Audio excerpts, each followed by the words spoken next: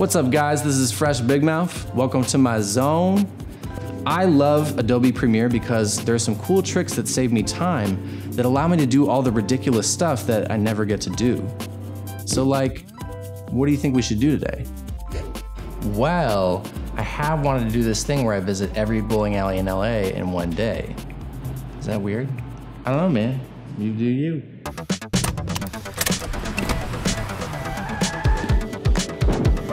Okay, well, I guess we'll see how well I do. Meanwhile, let's get cracking. One of the first things I like to do when I hit a beat scout is go to the meta logging workspace. The more work you do up here, the more time it saves you later on, so let's dig in. I got all my clips in front of me and I'm ready to start logging beat scout instruments. So I'm gonna double click this one. I can see it's this iodine stir thing that I use to create kind of a shaker sound. So what I'm gonna do is go over to the description here and type in shaker. That way, every clip I log as shaker, I can bring all of them up and decide which ones I want to put in. Another trick in Adobe Premiere Pro is called Essential Sound Panel. I love this one because it basically automatically does the sound for each clip depending on what type it is. You want to open up the audio workspace and you'll notice the Essential Sound Panel opens up on your right. So when you're working with each clip, you can tell it it's dialogue, sound effects, music, whatever. So I've got a clip in front of me. Let's take a listen to it.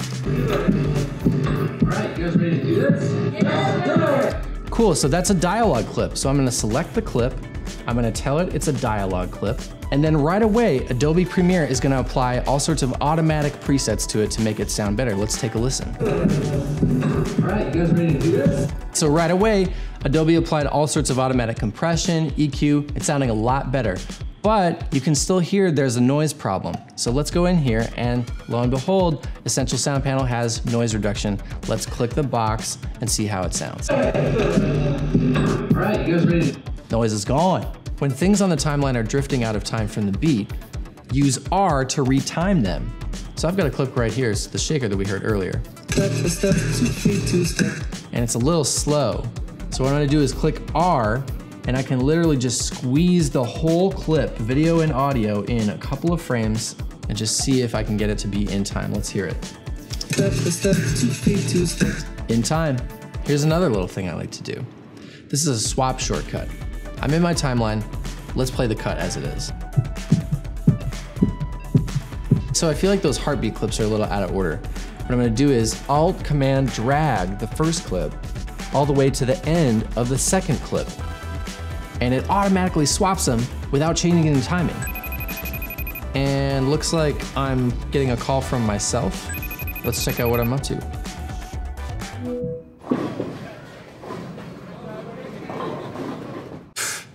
All right, we get it, dude. You have big bowling balls. All right, now it's time for Lumetri Color.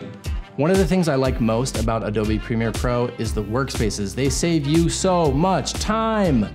Instead of having to go to the menus and find all your three-way color correctors and broadcast save filters and putting them on each clip, all you do is click the color workspace tab and you're right into editing with Lumetri Color Corrector. One thing that I've brought with me from the audio world is applying one effect to my entire timeline. Kind of like in mastering with audio, where you apply EQ or compression to the whole song. I want to apply one effect to my entire video. For example, a film look. Adjustment layers are perfect for this. When you put an adjustment layer in, it affects every clip underneath it. In my project monitor here, I'm gonna click New Item. I'm gonna go Adjustment Layer, and I'm gonna click OK. Those settings look good. Then I'm just gonna drag this over onto my timeline, and I'm gonna zoom out and stretch it to go over my entire video. And then I can add whatever effect I want in there, and it's all good. Last but not least, one of my favorite parts of Adobe Premiere Pro is Media Encoder because you can do all of your versioning in one fell swoop. Okay, so I've got my full cut up on my timeline, and I'm gonna click Apple M to get my export dialog box up, then click Q to send it over to Adobe Media Encoder. And the beauty of this is, you don't have to wait for each export to happen. You can just create a batch list for Adobe Media Encoder to plow through while you sip your coffee or do whatever you want. So I've got my list up here, and it's of every version that I have, which is 15-second, 30-second cut downs, full version. And for each one of these, I have a ProRes version and a YouTube version. And I just click play and walk away. Thanks for watching, y'all. I hope you had a ball. If you like these tips, click the link in the description because you can try Adobe Premiere Pro and Creative Cloud for free. What can I say more? By the way, I noticed one thing.